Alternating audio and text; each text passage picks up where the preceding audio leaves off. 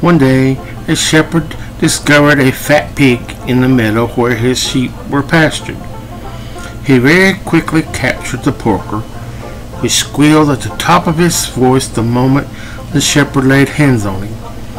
You would have thought to hear the loud squealing that the pig was being cruelly hurt. But in spite of its squeals and struggle to escape, the shepherd took the prize under his arm and started off to the butcher in the marketplace.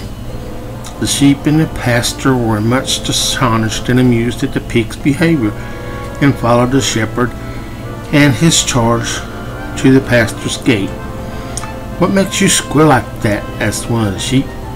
"The shepherd often catches and carries one of us off, but we should feel very much ashamed to make such a terrible fuss about it like you do." "That's all very well," replied the pig with a squeal and a frantic kick.